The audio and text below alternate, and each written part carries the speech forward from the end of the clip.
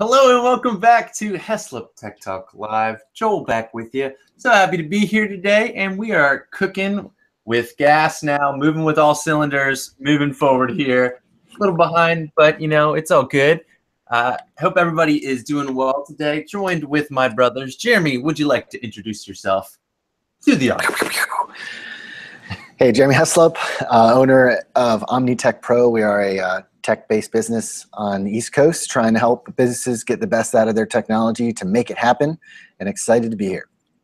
Yeah. Josh, you want to introduce yourself?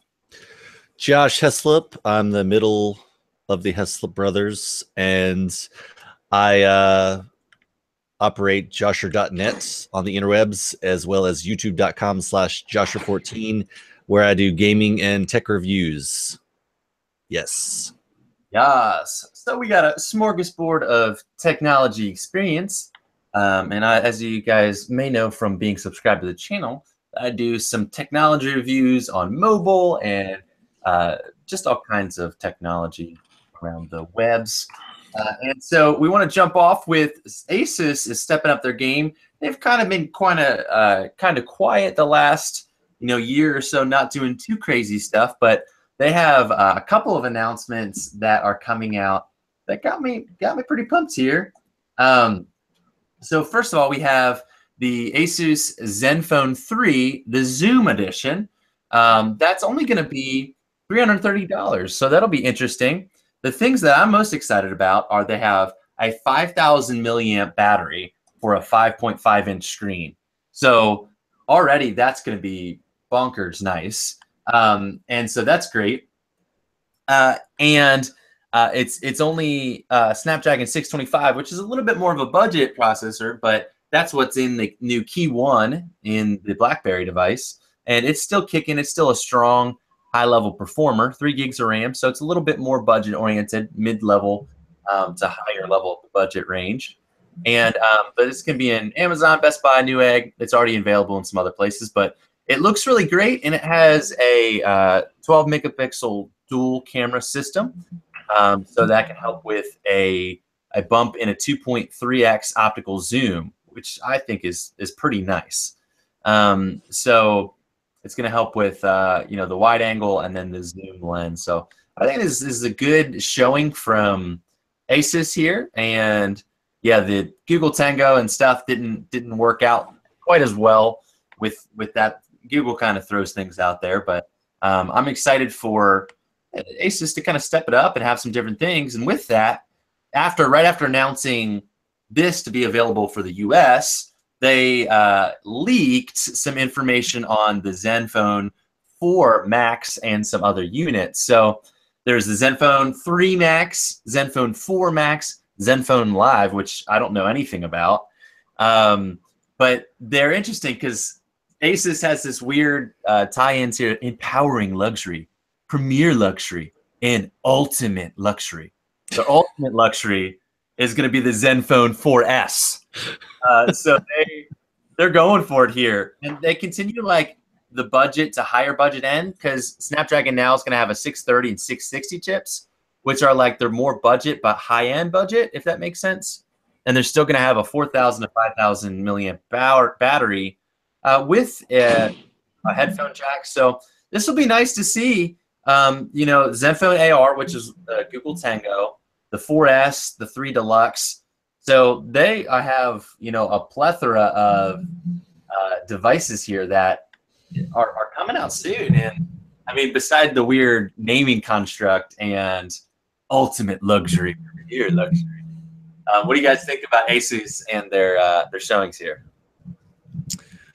Didn't you have a tablet that was Asus for a while, Joel? No. That was Lenovo, right? Lenovo. You were in between the tablets, like the Asus and the Lenovo. Which one you were gonna get, right? Yes. Yeah. Asus has been putting out some solid tablets. Good mid-range, solid ones. They have some good 2K little tablets, 8 to 10-inch range. So they've been putting out some good tablets. Their phones just haven't got as big of a wide release, which is fine. But I'm pretty sure they're crushing it overseas, though. So Yeah, they're doing well, and their they're laptops. They have a bunch of budget laptops that do really well, and a couple other devices there. So they're definitely not hurting. It's just I think they're trying to make more of a mark in the cell phone game, which it's a very crowded game. So we'll see what comes out of that. But it's looking good for them. I mean, especially I love that they're doing like a little more low power devices that have crazy battery. Because if you really ask like a consumer, you have the top tier people like us that are going to want the best processor, the fastest, whatever.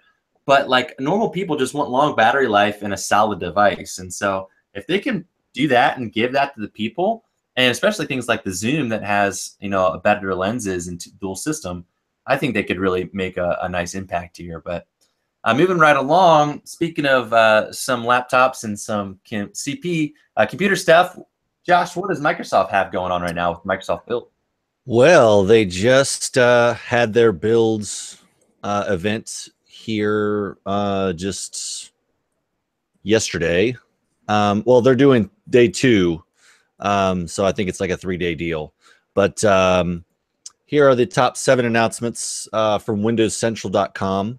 And basically a couple of ones that I was really excited for is obviously they're calling Redstone 3 the Fall Creators Update. And we've already know it's the Creators Update, but I guess they're going to be doing more upgrades. They're doing a new design language called the Fluent Design System. Ooh. Previously called Project Neon, so like you were able to see some of their neon-ish like material design kind of stuff for groove music. This one is actually really cool, the Windows Story Remix. So they basically took Windows Movie Maker and overhauled it, and you can actually take 3D models and put it into your footage, and you can actually change people's models that they upload to the store, and they call it remixing. And it has a bunch of music stuff like GarageBand does for iMovie and stuff like that. So it's going to be actually really cool to have something that's competitive to iMovie. Finally. Stuff like that. And they said it's all going to be really seamless with the cloud, and like you can pick up where you left off on your tablet or home computer and all that kind of stuff. So so cloud clipboards, timelines, and files on demand. Lots of OneDrive kind of stuff. iTunes on the Windows Store. I'm thinking this is because of Windows 10s. So they're saying a lot of students have iTunes, and they want them to be able to use that on their new Surface laptop. And obviously they're reaching out to iOS developers and saying, hey, we've got an SDK, man. You can just port your stuff right over. No big deal. And one last thing that I'm excited for is their mixed reality offerings for very cheap. So Acer's headset is only going to be $299, and they have some sweet controllers with a bundle that's going to be like $399. Wow. So I'm actually hoping that is going to be just as good as, or almost as good as like a Vive or an Oculus kind of thing. I'm definitely going to get one and test it out. So yeah, a pretty good getting us really super good virtual reality under $500 is going to be huge for the market. I think. Like, I mean, virtual reality's made a lot of steps and strides, but right now it's still, if you want to get the Vive, it's $700, $800 depending on if it's on sale and stuff right now, and that's hard for like a normal person to pump that out after paying for a PC. You have to pay for probably $1,000 plus PC to be able to run it to begin with, right? On higher settings. So getting it, being able to pick up a $1,000 PC and then that's not as crazy as $2,000 plus to get a good system to run it. I like that. No doubt, no doubt. So, and they just went on. TechCrunch also has a in-depth look in addition to the video on their Windows Story remix. So, some pretty cool stuff there. I'll throw the link to you, Joel, and then you can throw it in the description if you want. Cool for the So stuff. for the peeps to check out. Nice. Well, cool. So go ahead, I was Jerry. just going to say, I think they released Visual Studio on the Mac as well, so you could do some Windows coding from the Mac and do cross-platform stuff. So Nice. Well, Windows Central doesn't care about that, apparently. no, they should. I Some know, cool right? stuff coming across both sides. Exactly. Innovations. Elon Musk has been all over the news lately with a TED Talk and then talking about his boring company and all kinds of craziness. He always has something. The newest thing that they talked about this week, Jeremy, why don't you, as our resident Tesla expert, why don't you tell us? Yeah, I'm not sure I'm the expert on Tesla, but I'm definitely a fan and follow a bunch of the stuff that Musk brings along and others. So we finally have found out how much the new solar roof is going to be costing from the Tesla factory.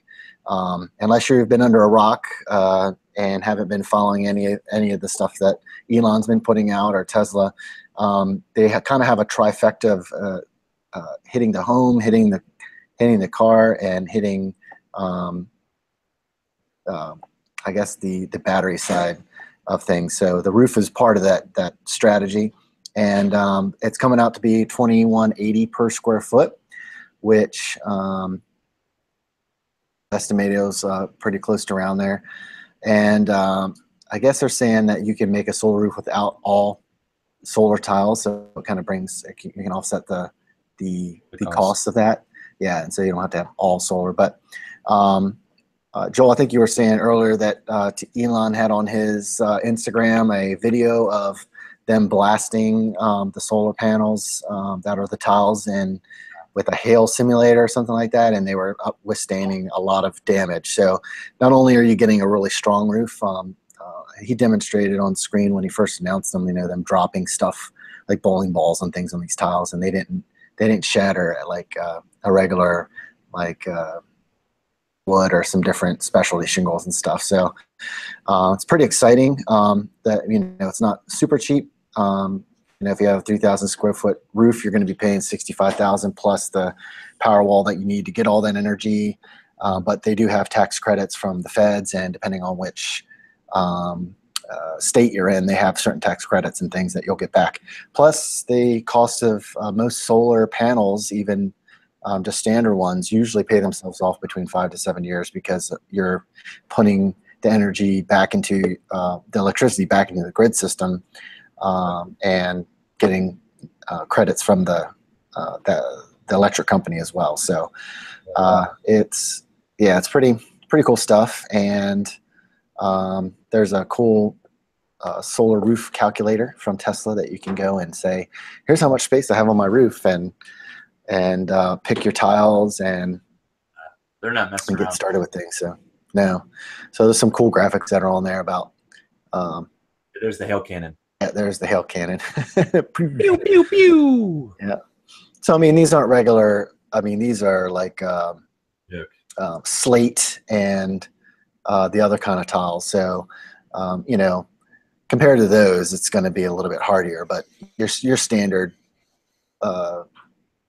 roofing is probably going to hold up to hail a little bit better than a mosaic tiles or those kinds of slate or Tuscan looking ones. Mm-hmm. So it's cool. It's neat. Being off grid is nice because that's what the Powerwall will allow you to kind of integrate into that. That's really good. So when the power goes out, you still keep going. Yeah. So that's the something that I'm interested in. Comparison, and I don't know enough about solar power to know how much in comparison these are to doing like a normal solar power panels on top of your normal tiles, instead of. Yeah, you're going to pay almost that same amount. So instead of maybe 60, you're paying 50, and then you get an inverter, and you're not off the grid. You're on grid and putting energy back in. And so if the power goes out, your power's out. Whereas I think with the Tesla system and their Powerwall, you're actually going to get off grid. So it allows you to continue to have uninterrupted electricity as long as that battery's charged. That's pretty cool. So that's kind of that's kind of the benefit of the Powerwall, even if you had the solar panels anyway, is the fact that you can go off grid, and it's almost like a UPS battery for your computer. You know, it keeps it on for that 10-15 minutes while the battery's out. But this Powerwall could theoretically run all your base home lights and your core stuff like your heating and air for a couple hours. So it's great. It's pretty cool. I can imagine that they're working on efficiency of it. That I don't know this for a fact, but I'm sure they've done crazy amount of research on the efficiency of the solar technology, and I got to imagine that it's just as efficient or more efficient than what's offered right now in panels. I don't know. Yeah, I mean they have. I mean, it's the technology is getting better and better, so I'm sure they're using some of the better stuff. And you know, the interesting thing is they can put the solar panels in the places that the sun is going to affect the most. So I think the southern facing is what they usually try to get for solar panels, and because it goes from east to west in the way that we're in the northern hemisphere, the sun's going to be the home most. So you're probably going to put most of your solar panels on those sides of the house, the southern side wrapped around to the east and the west more, you know, or if you're having overhang of some trees on the side of your house, you don't need to get those the solar panels there. You can just get the glass lookalikes. So it's pretty cool stuff. That's pretty cool. 30-year warranty. Yeah, which is, I mean, that's your standard roof, but for the power side, that's even better. Yeah, I mean, for battery and everything else, that's huge. It's gonna. But the tiles are warranted for infinity or the lifetime of your house, whichever comes first. Oh, nice. Well, I'm sold. So, well, if you are the type of person that has been holding on for things of the past, and you just, Holly, you can't get over the fact that you can't have a Note 7, you could be in luck. Live in South Korea. So what's happening is they are releasing a new version, quote unquote, air quotes, of the Galaxy Note called the 7R, which just means 7 refurbished, basically. And they are repurposing the Note 7 with a slightly smaller battery. Instead of 3500, they're doing 3200 with a lot more fail safes in it. They're like, it's not going to explode, we promise. And I absolutely love this. The Note 7 is the best phone of last year, I think. And it'd be crazy if they can get it up and running and going. But this is the incredible part, is that it's around $260 cheaper than it was originally at launch. So if somehow people, I guarantee people are going to be importing these or doing something to get them to work here, because at $620 is a lot cheaper than, you know, close to 1,000 that it was when it launched. So we'll see. They says 300,000 units, so only in South Korea. But you know, there's going to be a few people here in the United States or Europe that are somehow going to get a hold of them and run them because they're holding on. I've done that feeling, you know, running the one in the Note 7. I love it. I kind of liked it better than the actual than the S8. I like the S8 and I think it's a great device, but that's almost too much edge for me. Like when I went and used it, since I've used it, it's like it's hard because it's so tiny in your hands this way, because the thin aspect ratio, which is great for a lot of people, but I have big hands and I like the 16:9. And the Note 7 was probably my favorite feeling device in the hand that I've used out of any device really so far. The curves was just perfect. The 7 Edge was a little too pointy, but the Note 7 had it perfect, I thought, on it. And like I said, S8 still feels great, still good for a lot of people, but I like the Note 7 a lot. So we'll see if this will actually impact anybody or be a big deal. What do you guys think about that? That ship is sailed. I think that because the S8 and S8 Plus are selling really well. I mean, you're gonna be able to get. I'm sorry. They're selling, you know, like only in their own country. So I don't know. Yeah, so you're gonna have to import it. You're not gonna get any kind of support I mean, maybe from Samsung, but they're gonna be like, psh, whatever. I mean, right? Well, we'll see. I mean, we'll see. I mean, I think this might just be the first step because who knows how much inventory they're sitting on, right? So as fast as they can pump out the new batteries in these with the fail safes, I think they're going to want to regain a little of that what billion failure or whatever they said, how many millions of dollars they lost from this. So I mean, if they trial it in Korea and they're successful, I can see them doing this at the rest of the world again, you know, between your legs, but you're going to get some money back if you can get these units out, you know, with a smaller battery. So I can see them put it in, and there's people that still want the stylus, and like Joel said, you know, it fits better in the hand for some people. So I don't think it's a bad move. I think if they can save a little bit of face by resetting and saying, look, we screwed up, we're fixing it, I say go for it, Samsung. Yeah, they're going to recruit somebody on it, and that's good for them. They're making hand over fist now with the S8 and S8 Plus, but you know, there are people that are going to buy it. I mean, someone in the comments already said they would buy it. And Josh, you really like the stylus on it. It was a lot better, right? Josh had it for a while before it got recalled. Yes. So I mean, it is a great, it was a great phone. I had it for, you know, 3-4 weeks and loved it. So obviously that camera is super good, the form factor and the stylus and all the features. So I mean, I got all the features minus the stylus with the S7 Edge because they basically updated all the features. I think except for the GIF maker. But you know, I can make GIFs with other apps. It's not a big deal. But yeah, I mean, I want to see what the next hardware is going to come out with, because I mean, like, they obviously the S8 always is a lot of some innovation, and then the Note 8 always pushes it even further. So I'm excited. That could be, if they do all what they need to do, I would look at doing that for my next device as well. I love the Note series. It'd be great.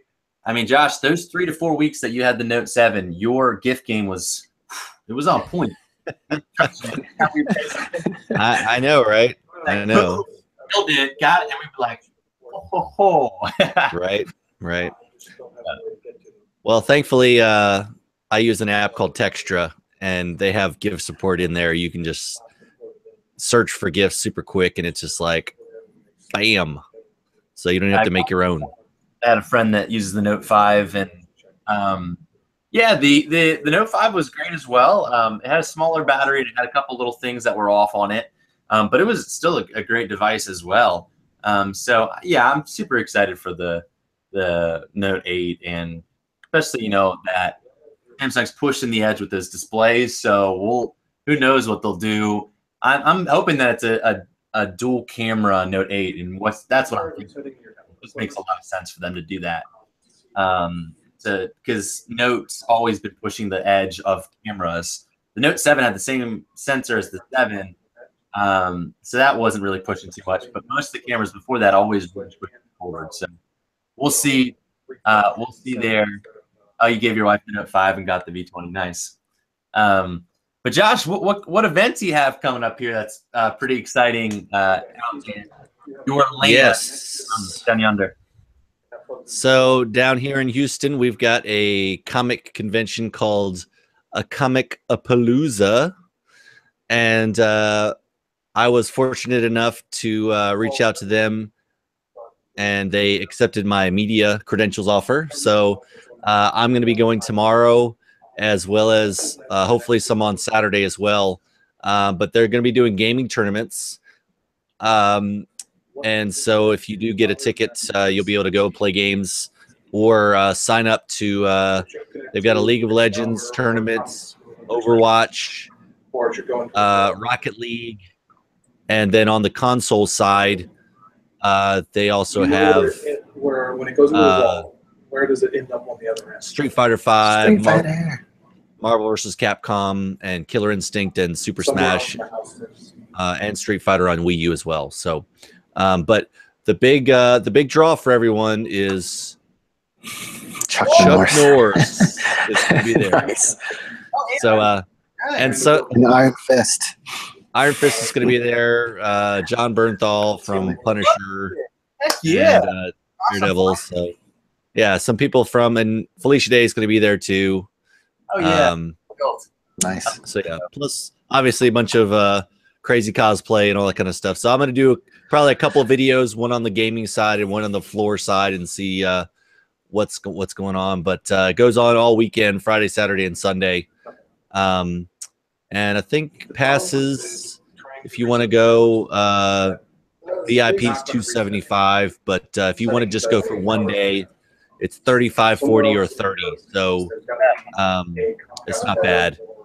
And kids from 6 to 12 are $10. Kids under 5 are free.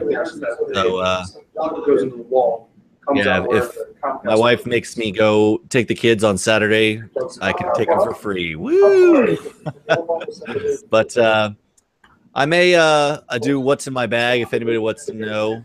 I understand. So What's What in it the sounds like is we're dealing with we'll see what happens. But Nice. oh, sorry, I'm all over the place. Okay. Cool. Well, speaking of being all over the place, it's a surprising stock market today. Jeremy, what are some of the recent releases that have gotten people like freaking out a little bit on the stock market?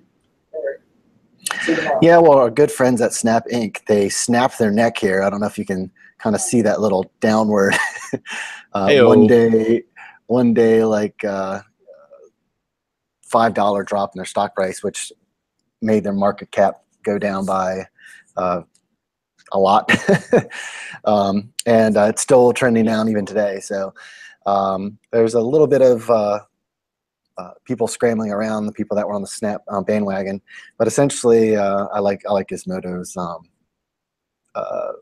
their title here. It says Snapchat debuts new disappearing stock price.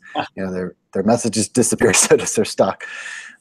So you know, I always knew from the very beginning their IPO was going to be tough to keep going and keep it top revenues, because once you go IPO, you can't really lose money a lot of months. I mean, look at Apple; they lost like 1% from last quarter, and their stock price went down, and people are like, sell Apple, you know. So burn rate of Snap is pretty high, and it's starting to show.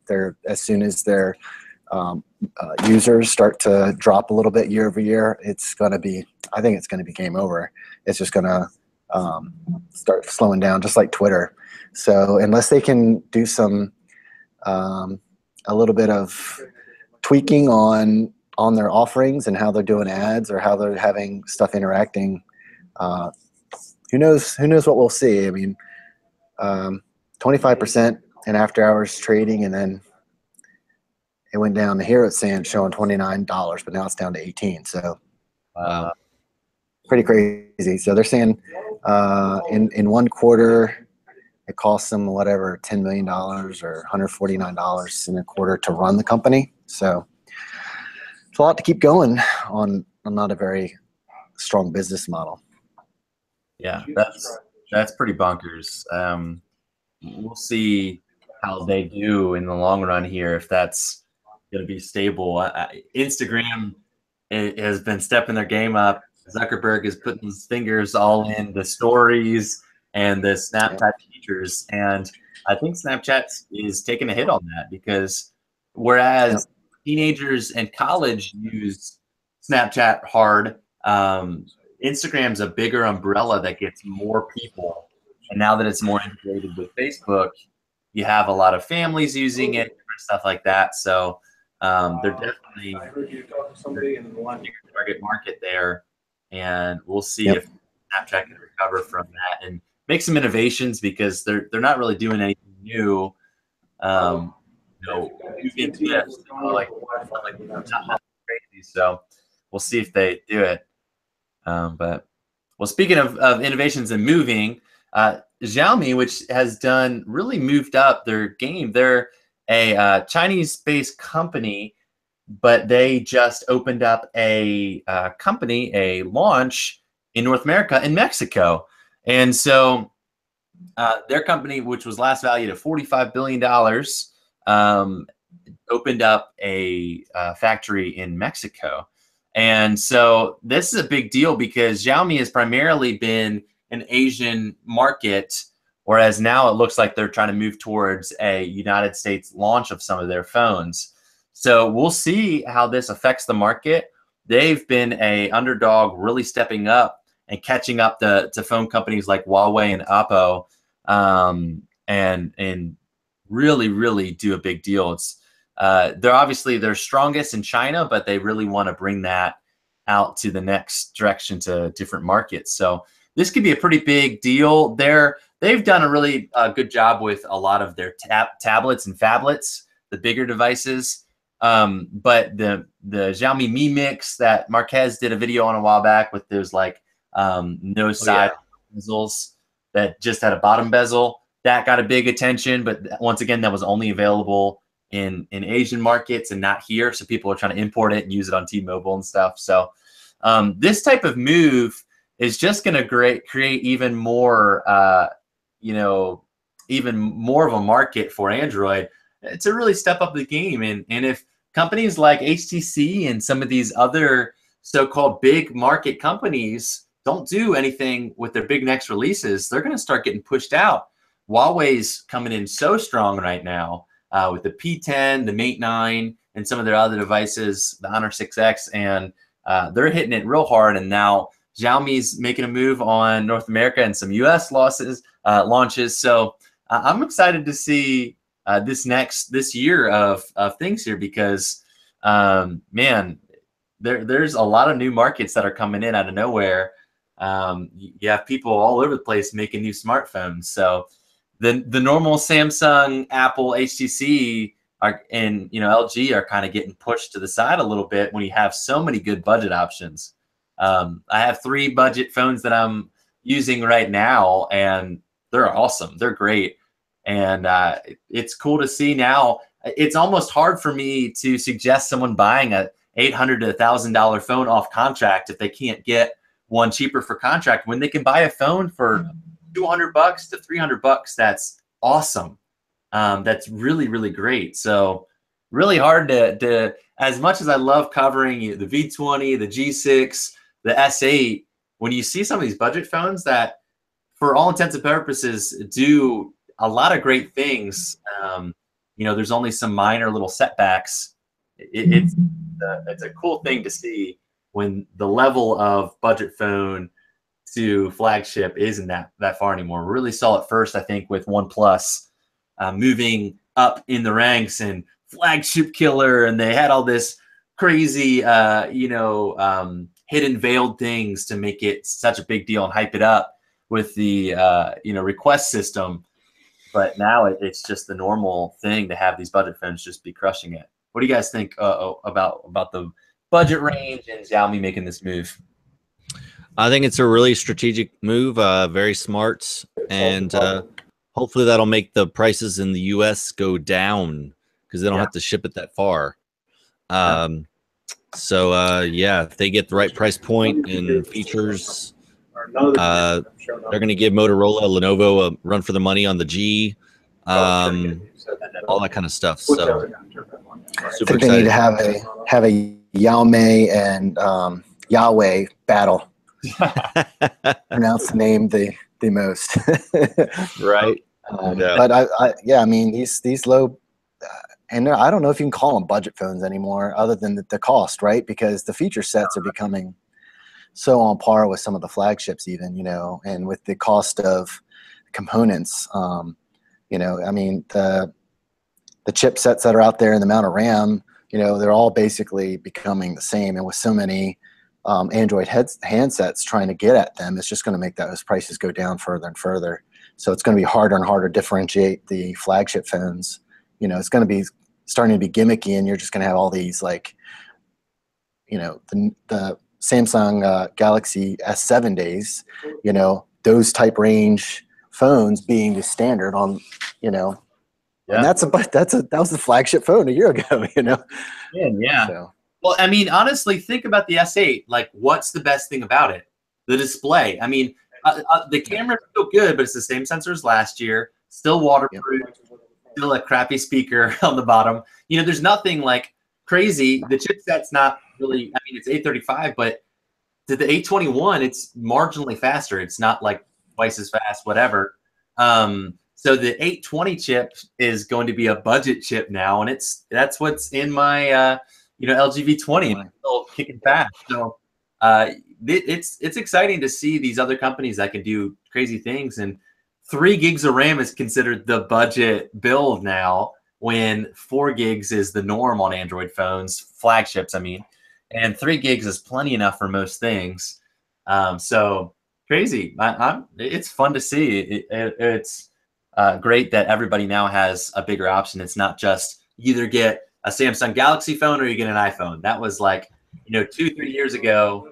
That was when the Galaxy S6 and, the iPhone 5 and 6 were out. Those were your options for like quality phones. And then there was a bunch of outlanders out there. But now the world is our oyster with Android devices.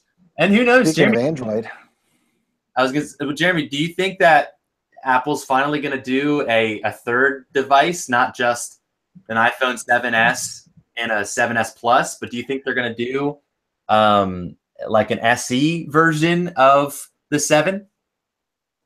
I think there's a big possibility that they're going to come out with a Pro line. They'll have like the 7S, 7S Plus, and then a Pro, whether they call it a 7 Pro or their iPhone Pro or something like that. That's a little bit bigger. And one of the reasons I think so, and there's some speculation there, is that they're coming out with a third screened iPad is the latest rumor. So they have their 12-inch, they have their like 9.7, and now they're going to come out with like a 10.5 or something. So they're going to have like your little, your not your mini, but your iPad Pros. You'll have your 9, your 10, and your 12 to kind of give people options. And if they're going to do that with the iPad Pro, they're probably going to have those with the iPhone as well. At least that's my speculation. I haven't seen any.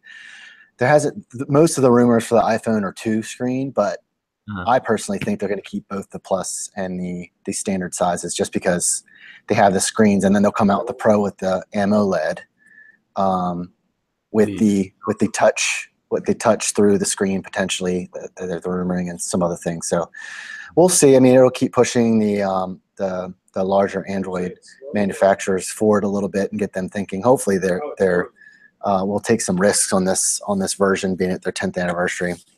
They've been kind of being followers since the first couple iPhones, but yeah, and I'm excited for the AMOLED from either Samsung or LG, because I really like AMOLED screens. Yeah, the blacks are just a lot better.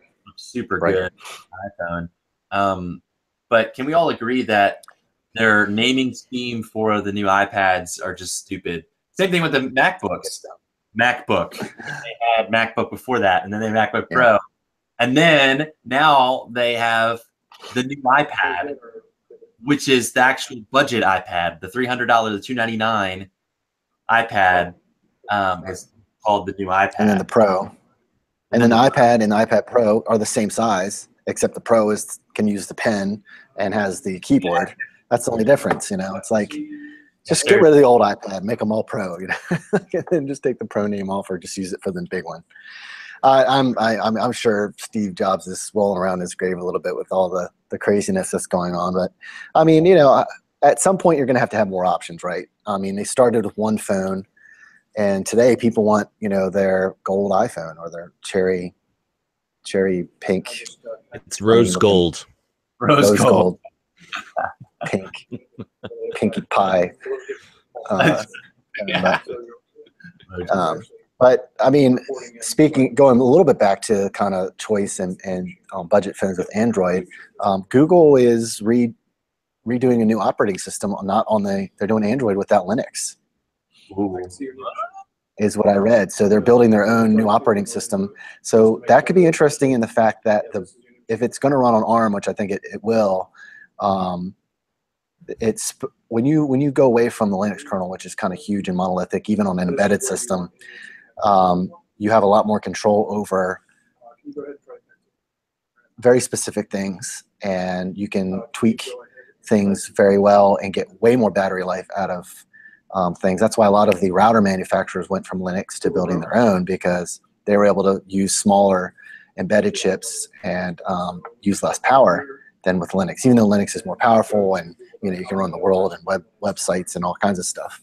I'm assuming that would help with them with fragmentation, that Google can standardize it a little bit more, you think? If they open source it, it won't matter. I mean, the fact that people can build their own stuff on top is still going to be a part of that, unless they don't open source this one, or they make a special open source license that has the standard, like keeps the Android look and feel, or the standard apps for certain things. But you're going to have Samsung that's going to want to have their fingerprint on everything. Fine line of Android that I love and hate. I love that you can do the customization. I love that there's so many different options of phones. But then you're like, Samsung, why are you crushing your battery life with this stupid feature? Why is there a big C on the button? Like those things where you're scratching your head, like you have so many options, so much customization, and you did this with the phone. So, moving forward with 5 and material design, that's helped with some of the things with Google, because they put down more lines that this is a hard line for this. And so I'm glad that they did that. I mean, obviously I want it open, but they did cut this. Okay, you have to do this. So they've cut a little bit of lines with manufacturers, which helped with 5 and plus now onto Nougat and Marshmallow. So yeah, I think it's in a good place, and moving forward, I didn't hear that. So I'm sure that's an undertaking, and that won't be anytime soon, but who knows? They might. I guess they'll talk about that in the new developer. That's later this year, September, I guess, for Google I/O. Yeah. What were they calling it? There was an interesting name, so you guys can look for it. Fuchsia. Yeah, I did. Google's mysterious new operating system, Fuchsia, may soon be unveiled. And from what they were talking about, it was not going to be Linux-based. Well, and it's not Fuchsia OS Armadillo. You can't eat a fuchsia, so I don't know why they're calling it that. It's totally new operating system, so it's not going to be Android. Nice. Well, last thing I want to tell you guys about is that Josher over on his channel has a giveaway going with 8 hours left. It ends tonight, so you don't have much time left to enter. But if you're watching this live or the rest, sometime today, go enter. There's a link down below. .io. And you subscribe to his channel and some socials and stuff like that. Channel as well, and you can get some good entries into that.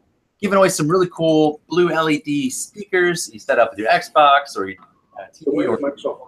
They sound pretty cool in this video. He's got a review as well that you can check out. So that's your jam. Free stuff. Go check that out. Josh, you want to say about that more? The link is in the description of this video, and if you also go to my channel, you'll see the review as well. Yeah, but also down there. I'm pumped to give it away, and I will probably be shipping it out on Saturday or Monday, depending on my schedule. But we'll definitely announce the winner tomorrow morning on Twitter and on YouTube and on Facebook as well. So hopefully may the best person win. And look out. Might have some. Do you want me to stay on the line, or do you think I'm not sure, but whatever those guys are talking about is riveting, and my dogs are going crazy. So right. But you'd like to tell people about the checkboxes there? Jeremy, do you want to talk about anything? Oh, you're breaking up a little bit there. Yeah, so we're going to be there's a bunch of security stuff going on in the news and things, so we'll probably be doing an update on our YouTube channel and our blogs about some stuff happening. So be looking out for that. Subscribe on our webpage, omnitechpro.com, to our newsletter, and we'll get it out to you. Or if you just watch, subscribe to our channel. And that's it. Awesome. Well, great. Thank you guys so much for watching. Got some fun announcements coming up real soon. Got some more videos in the video book to pump out here in the next week or so. Thank you guys so much for watching, chatting along, talking, asking some questions in the just chat below. And make sure that you leave a comment down below what types of things you want us to talk about in the future. Love talking tech with my brothers. But you guys, this has been a blast. I hope you all have an incredible day. Thank you so much for watching. But as always,